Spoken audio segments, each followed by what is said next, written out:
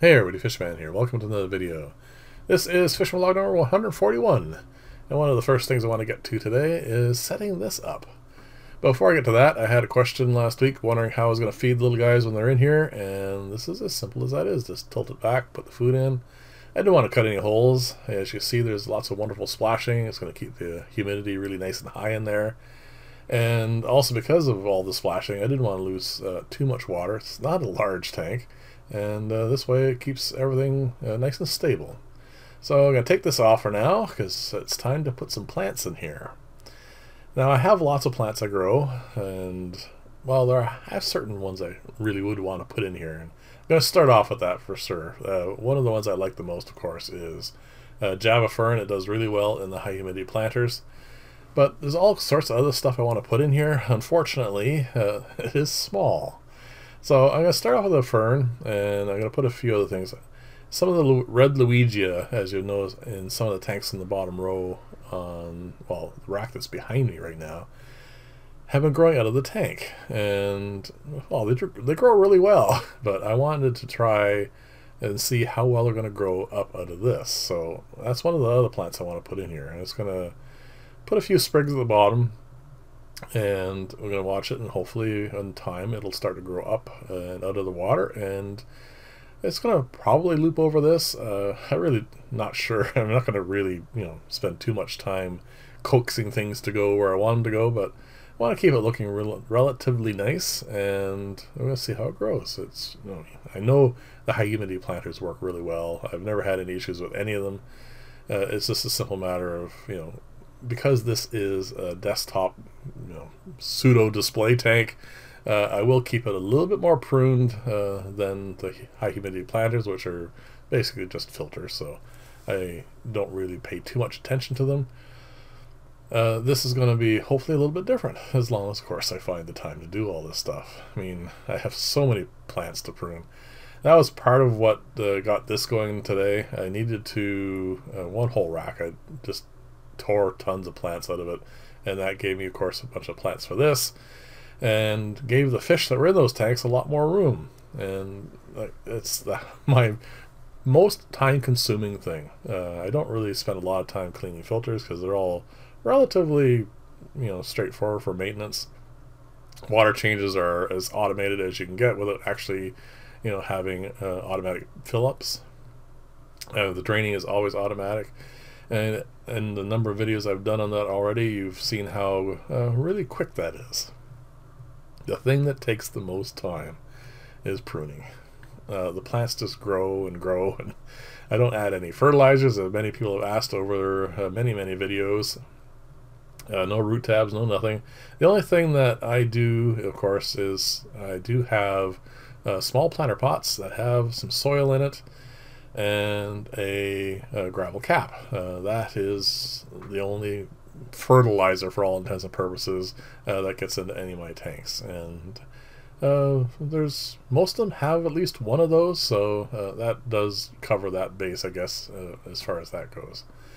So there you go. I just got to stick a few sprigs around here. I don't want to put too much in here to start off with. I do want to put a piece of driftwood in here and a few different types of plants, and again, I want to keep this a little bit different than some of the other tanks I do. Like I said, this was originally supposed to have been my answer to COVID, which was to give people, especially those working at home, a chance to have a small display tank.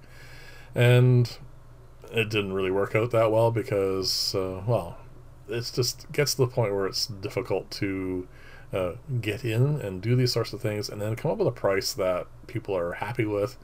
And I mean, as you can see, a fair amount goes into one of these, but most people don't want to spend that kind of money on something. So it really, in the end, is not worth it for me, and not very many people were interested in spending any amount of money on this. So anyway, that aside, it goes together relatively quickly. For some reason, I decided to put some pearlweed in here as well. It has a tendency to really grow fast. It does take over. I may end up having to pull it out. We'll keep an eye on it. We'll see how that goes. Java fern grows slow enough that's not a problem. Red Luigia is pretty fast, but again, it doesn't really take over. So we'll see. This is the piece of driftwood I could find that is small enough.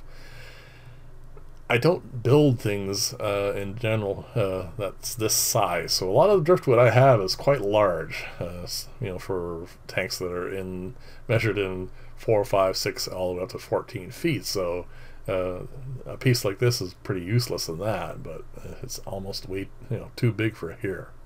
So this is pretty much getting down to the end of it here.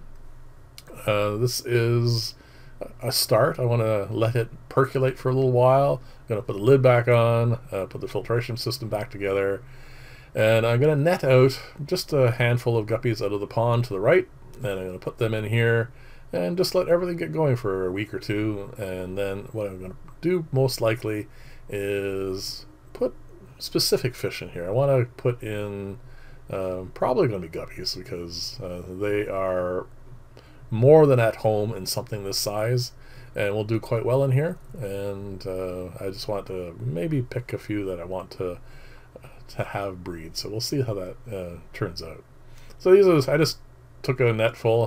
I think I only ended up with one female by the looks of it. But this is just to get it going. We'll get it percolating and nice and stable, and then we'll do something a little bit different. We'll see. Suggestions are always welcome, by the way. Not to the point of going out and buying new fish, just stuff that I have in the fish room will be fine, thanks. One of the big prunes I did was on this tank. You're going to see the front of it here in a second, because I was looking for the coolie loaches, because I hadn't seen them in quite a while. But they're in there. They're doing fine. The problem is when they get so overgrown, you just don't ever see them. They're just hiding amongst the plants all the time. So that's that mess there. It will all settle down, of course. As you can see, this tank and the one to the right really got pruned back. I took a ton of plants out of here, and also with the platies, I also took out about 8 or 9 of them and put them in another aquarium just to thin them out a little bit, because they were getting a little overcrowded as well. I do want to thin these as well, but I need to set up a couple more tanks. I got some lovely guppies in some of these, and I do want to set up more breeding groups. Which brings me to the end tank here, which is what I did with that. I found a male that I liked, and he's in here, and he's got a harem. Harem's hiding in the back, so he's going to go in here and do some breeding for me, so get a little bit of him. Like I said, I don't do much line breeding, but every now and then I find a lovely fish, and it's nice to breed them, and that's basically the end of that. There are, of course, a bunch of shrimp in there, but they just don't seem to thrive as much as these guys do. So what I might do when I set up a second colony of bushy-nosed plecos, I might put them down in there and see, because these guys do so well in here. Anyway, thank you very much for watching. Leave comments, let me know what you think, and I'll see you in the next video, and bye for now.